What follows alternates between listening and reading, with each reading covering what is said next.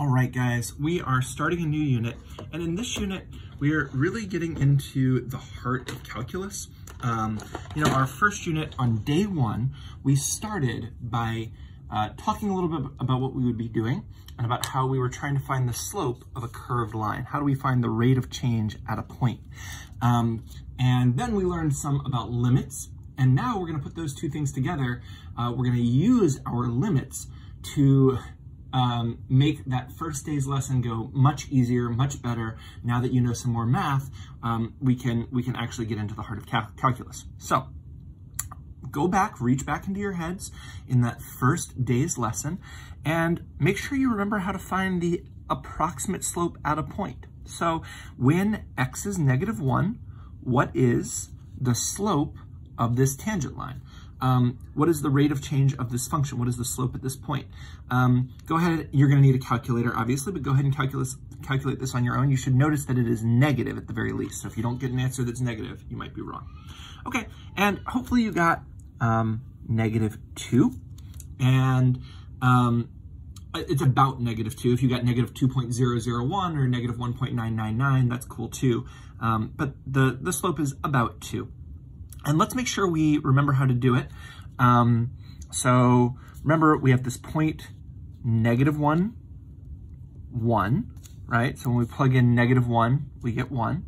And we need another nearby point. Let's do -1.001.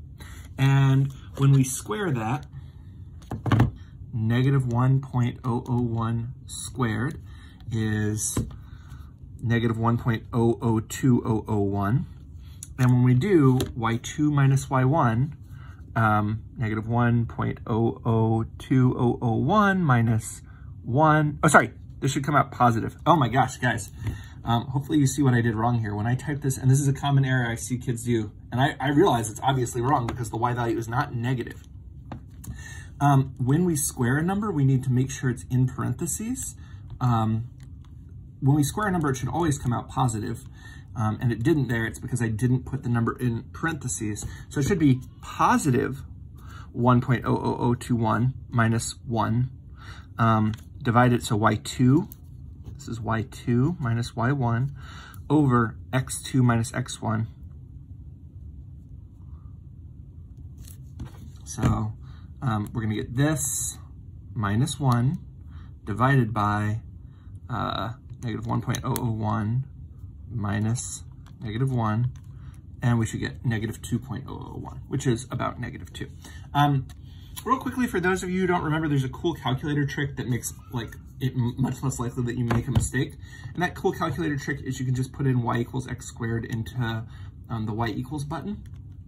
And you can just set up your y2 minus y1 in a fraction. And you can literally do y2 minus y1. So let's look at what that looks like. You press variables, the variables button, right here. Variables, y variables. So we have to go over to the right to y variables. And we put our y equals x squared in y1. That's where it says y1. So variables, y variables, y2. Oh man, I got out of the fraction, hold on. Because I was trying to show you something. Okay, variables, y1. And we do it just like function notation. It's y1 of -1.001. That's the second point we're doing. Minus y1 of -1. So it's y2 minus y1 over x2 minus x1. And so that's a nice, easier way to do it than all that typing I did and writing it down. It gets a lot, I find it makes it a lot easier. Okay, so let's do one more. Go ahead and find the approximate slope at x equals 3. Make sure you can do that. And you should have gotten that it was about equal to 6. And again, I'm gonna use this y2 minus y1 trick where I'm gonna do, okay, so this is 3, and I'm gonna choose another, so 3 comma something, and 3.001 comma something. That's gonna be what I use here. And I'm just gonna use this y2 minus y1 trick. So alpha y equals, and remember we can go to variables, y variables. I put in y equals x squared into y1. And so when I do it, I pick y1 of, so this is like f of 3.001 minus, oh no, guys, so terrible, minus y1 of 3, so this needs parentheses here, it won't work. y1 of 3 over 3.001 minus 3. So this is y2 minus y1 over x2 minus x1, and I get 6.001 as my slope. Now, I'm going to tell you that the exact slope here is 6, and we might have been able to guess that based on whether you got 5.999 or 6.01, you might have guessed 6. But the actual exact slope, and we will know how to do this by the end of the day, and maybe we'll come back to it, is 6. And we want to write the equation of a tangent line to y equals x squared at x equals 3. So let's remember from Algebra 1, this is going to be an important skill. We're going to use this all year long, so pay attention if you're not sure. Remember from Algebra 1, we learned a few different ways to write equations of lines. Y equals mx plus b. If you have the slope and the y-intercept, that's one way to do it. There's also the transformation form of a line, and this is going to be much more useful in calculus. And so this is going to be, I'm going to put a box around this in a second because it's important. Y equals the slope times x minus x1 plus y1. If you move the y1 to the other side, it's called point slope form. But this is basically when there's a slope. If you know the slope and you know a point x1 comma y1, you can just write out the equation of the line. So let's see if you remember that. I won't count this as a point, but if you know how to write it, that's great. So I'm gonna put a green box around this because we're gonna be using this a lot this year. Okay, so we need a point and a slope to be able to write this line. And at x equals 3, we can find a point by plugging in 3 into the equation. 3 squared is 9, and so when x is 3, the point is 9. There's a point at 3, 9. And the slope is equal to 6, we just said that. And so if the slope is 6 and the point is 3, 9, then the equation is y equals the slope times x minus x1, so x minus 3, plus 9. And remember with transformations, this is the same as like taking a point at 0, 0 and shifting it 3 to the right and 9 up. And that should make sense, right? We took y equals 6x and shifted it 3 to the right and 9 up. And remember, shifting it to the right is minus 3. It's backwards from what you might think. And shifting it up 9 is just adding a 9 to the outside. So if you have a point and a slope, you can write the equation of the tangent line. And we're going to be doing this a lot. You'll get a few chances to do it today. Okay, so with that in mind, we're going to go into our notes. And here we have a spaceship. And this is the flight path of a spaceship here. A spaceship approaches a far-off planet at time x minutes after its retro rockets fire. So it's approaching the thing and then its rockets fire. Its distance, f of x, in thousands of kilometers from the surface of the planet is given by f of x equals x squared minus 8x plus 18. So at different times, we can see how far away the planet is from the surface. So let's use our general graph knowledge, this is like from, well before calculus, to describe what are some things that are true about this graph. And hopefully we noticed a bunch of things. We might have noticed that like the closest the rocket gets to the planet is 2, and this is in thousands, so like it gets 2,000 kilometers away from the planet before it starts going back up. Maybe we noticed that it is getting closer to the planet until time equals 4 minutes, and then it's getting further away from the planet. Maybe we know that it's concave up, that it's actually like accelerating upwards the whole time. So there are a bunch of things we could say. We might notice that the equation will tell us that when it began firing its retro rockets, it was 18,000 kilometers away from the planet. And these are all some things that we might want to say, okay? Now we want to describe the velocity, and velocity is not where it is, it's about what direction and speed it's moving. So go ahead and try to describe the velocity of the spaceship. These are all some pre-calculus things we want to be able to do. And hopefully we can see that the velocity is 0. It's neither getting closer to nor farther away at time equals 4, at its vertex. We might notice that the velocity is negative, that the rate of change is negative as we get up until between time equals 0 and time equals 4, and then the slope is positive, the velocity is positive after time equals 4. We might also note that the slopes are increasing the whole time. So it's like a negative big number and then a negative number, and then it's getting to be a smaller negative number as you get closer. This is what concave up means. So the velocities are actually increasing the whole way. It goes from being very negative to kind of negative to a little positive to very positive. The slopes get bigger and bigger. That's what makes it curve. So those are some things we might say about the velocity. Okay. Find the average rate of change from 5 to 5.1 minutes. And I'll let you guys do this on your own. What is the average rate of change of this rocket? And so to do this, the average rate of change, how much did it change by? This is an Algebra 1 skill that we want to be pretty good at, is we want to take 5.1 minutes and we'll say, well, how far did it move in that 0.1 minute? So we need to do f of 5.1, y2 minus y1 over x2 minus x1. And so again, we can use this nice calculator trick where I just put in y equals x squared minus 8x plus 18. And then I can do y2 minus y1. So I can do kind of just like what I wrote down on my page, y1 of 5.1 minus variables. I press the variables button. I go over to y variables. I press enter and I choose y1. That's where I put my function in. Of 5 over 5.1 minus 5. And I can get that the average rate of change was 2.1. And we should have units here.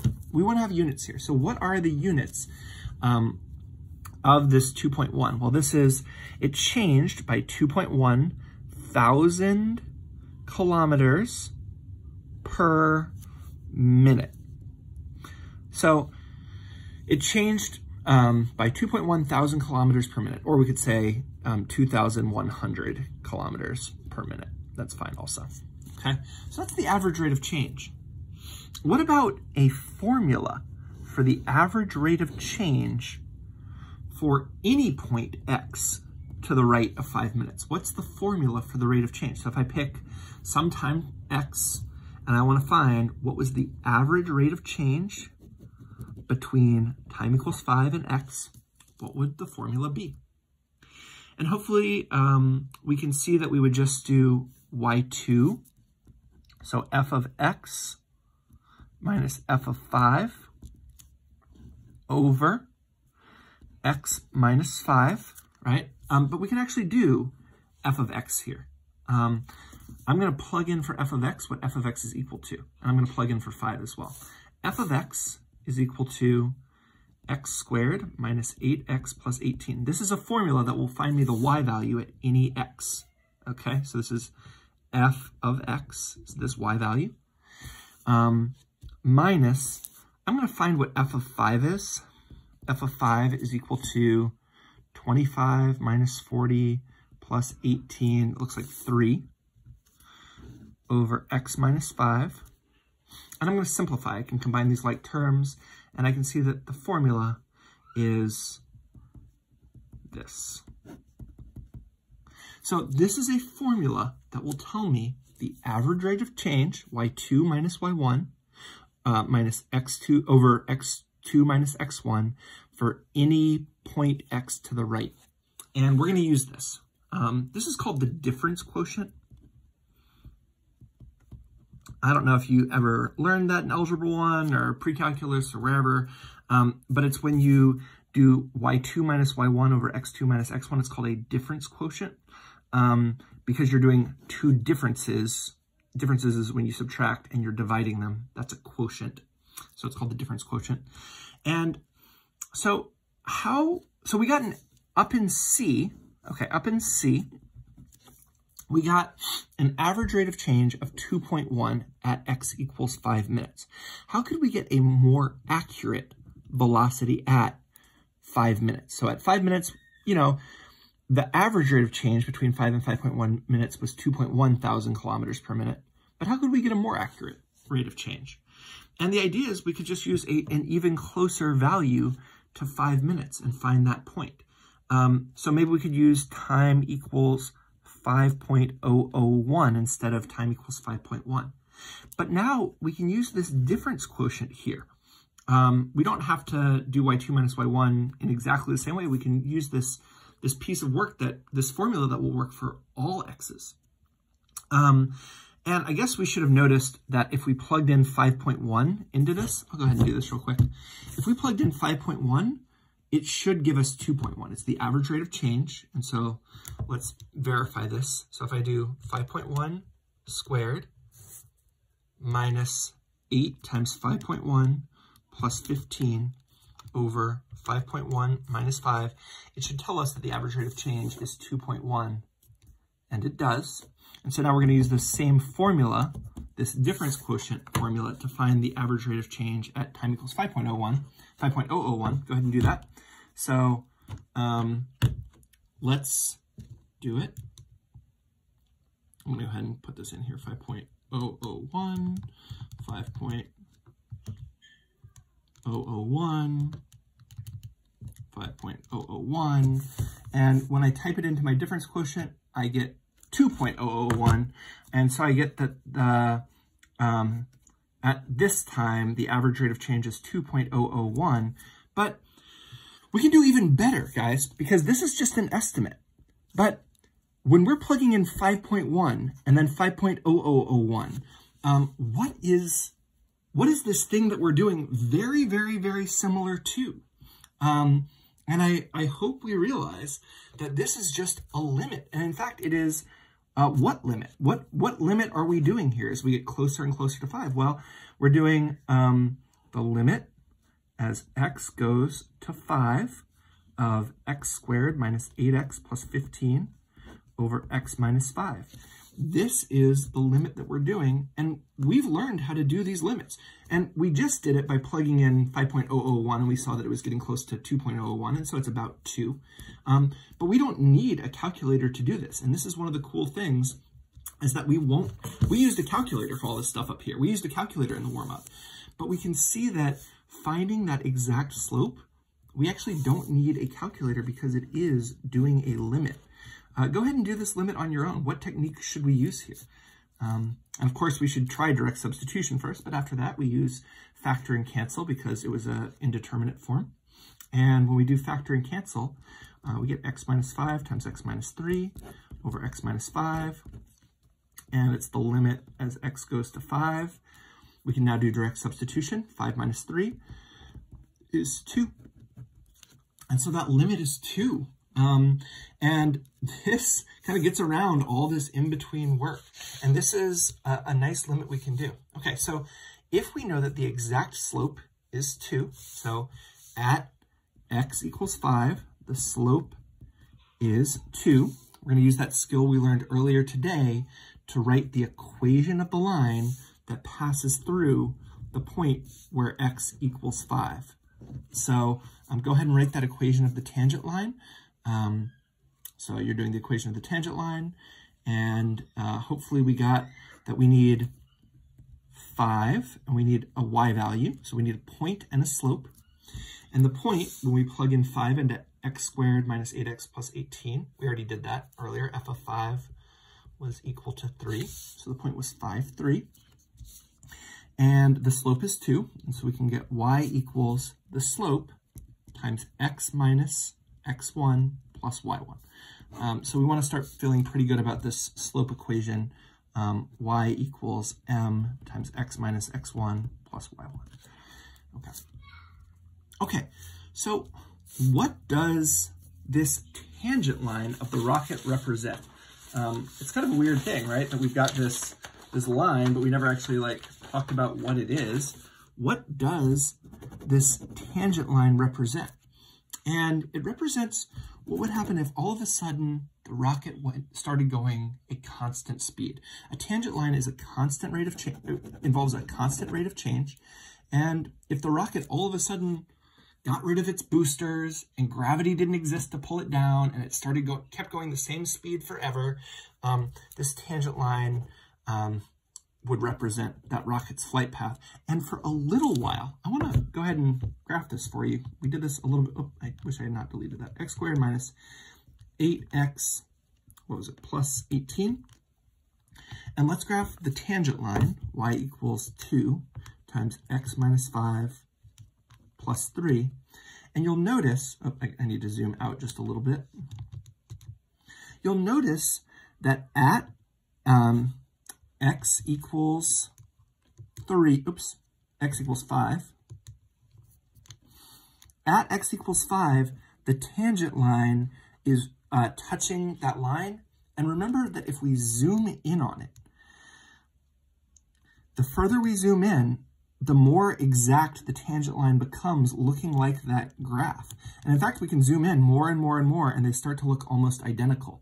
So remember that the tangent line and the actual function are almost identical to each other if you zoom in far enough. And so the tangent line can be used to estimate the actual value. We'll be using that more later this year. Okay. Oh man, well, I guess we answered the question of this next one. If we zoomed in very close to x equals 5, we notice that the tangent line looks almost exactly like the curved line. And so the tangent line is straight, the curved line is not straight, but they look almost the same when you zoom in. And it's only that when you zoom out, you can start seeing, oh man, I zoomed out. Oh, I think I'm zooming in, hold on. I think I'm out of position here. Zoom out, zoom out. I think I zoomed in really far, so. And if we zoom out far enough, we'll start seeing that they start separating. You can see a little bit of space between the red and the blue line there. And if we zoom far enough out, we can see that the tangent line is in fact a straight line and the blue one was not a straight line, but when we zoomed in, they looked almost identical to each other. And we'll make use of that later this year. So, let's take a break, let's take a pause for a second and make sure we understand our idea. Our idea is, from our first lesson, is that if you have 2 points that are very close to each other, you can estimate the slope of a curved line. Okay. And then we learned about limits. And we said that, look, if you get really, really close together, that's doing a limit. And we can use limits analytically now to actually find the exact value of slopes rather than just estimating them. And it's going to be a lot less work, and it's going to be faster, and we're not going to need a calculator anymore, which is great. So we can write the slope of the secant line between 2 points, c f of c and x f of x, as what? What's the slope between these 2 points? Well, it's f of x minus f of c. This is y2 minus y1 over x2 minus x1. And we will always be able to do this. So our idea is this will be a point. So there will be a point at c comma f of c for any function. We can always just have a point. And then our other thing will be just a general point somewhere nearby. We'll say, hey, look, there's some nearby point, x comma f of x. And we can find the slope between them using y2 minus y1 over x2 minus x1. This fraction is called a difference quotient.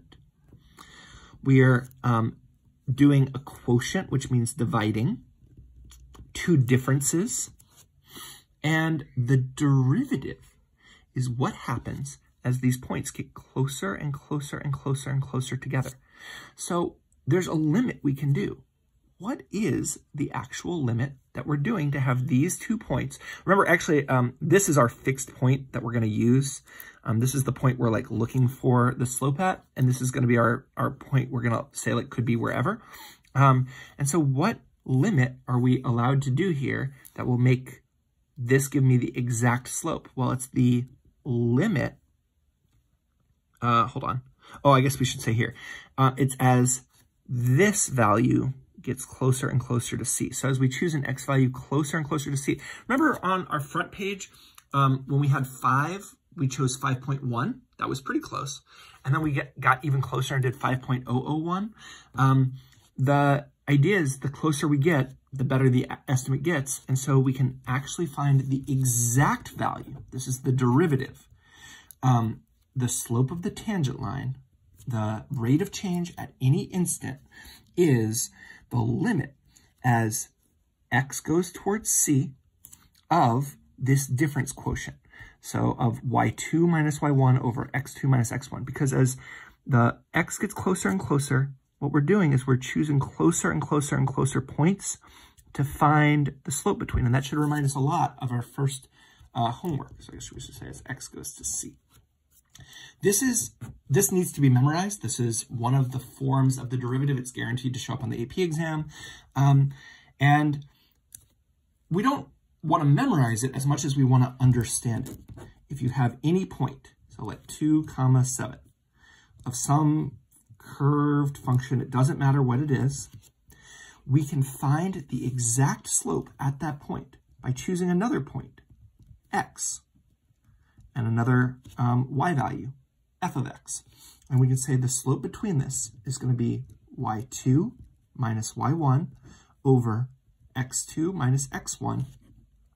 And what we'll do is to actually make them get closer and closer and closer together, so they're right on top of each other, is we'll do the limit as this x gets closer to this point. So the limit as x goes to 2 of f of x minus 7. And you'll always be able to use your tricks of doing limits that we've already learned to evaluate this. Let's do one example together to make sure we can do it. We've got this parabola. Okay, so I believe this parabola, looks like this, something like this. Okay, and we want to find the slope at x equals 5. What's the slope? Oh, sorry, I'm translating this for you. I should have let you do this. It says find f prime of 5. This means what is the slope of this function, the instantaneous rate of change when x is 5, okay? And to do this, we need a point. So we're going to plug in 5 because we want to know the slope at 5. So this is not any different than our first lesson. And when we plug in 5, we get 25 minus 15 minus 4. I believe that's 6. So we got this point, 5, 6. And we're going to take another point, x, f of x. And we're going to do y2 minus y1 over x2 minus x1. So our y2, I'm going to write it right here. It's going to be the limit. I'll write this limit in a second. The limit of y2 minus y1 over x2, which is x. I guess I should have written this, minus x1. And we will have what f of x is equal to. They gave us f of x here. So this is x squared minus 3x minus 4. That's f of x minus 6 over x minus 5. And what we want to do is let this x value get closer and closer and closer to 5. So it's the limit as x goes towards 5. So you'll always see we do the limit as x goes towards the point we're doing the derivative at, and we'll always plug in the function minus the function value at that point. So we've got, this is y2 minus y1 over x2 minus x1. That's what will always happen there. And now we can use our limit properties. So we're going to do limit as x approaches 5, and I'm going to simplify this. This is x squared minus 3x minus 4 minus 6 is minus 10. Over x minus 5. Go ahead and do this limit on your own. You should know your analytic limit skills and be able to do this. And when we plug it in, we will always get an indeterminate form unless we've made a mistake. It should always give us an indeterminate form. So we should check it to make sure we get 0 over 0, which we do. And so we can use factor and cancel. So we can do x minus 5 times x plus 2 over x minus 5. You may have noticed I didn't want to put an equals here. I put a little arrow because these aren't equal because I haven't written the limit here. And I didn't want to write the limit again, so I just put arrow so they're not actually equal to each other. These two expressions aren't equal to each other unless I put the limit on both. And now I can do direct substitution. 5 plus 2 is 7. So this means that at x equals 5. The slope is 7. The y value is 6, but the slope is 7. So go ahead and use the information that the slope at x equals 5 is 7 to find the equation of the tangent line. And hopefully you're able to find it. Remember, we need a slope and a point. The slope, we said, was 7. And the point is 5, 6. We got that by earlier plugging in 5 and getting out 6. And so the equation is y equals the slope times x minus 5 plus 6. We shifted to the right by 5 and up by 6. So that's our transformation. So there's our equation of the tangent line. Okay, try this one on your own. If f of x equals x squared plus 5x plus 1, what is f prime of c for c equals -2?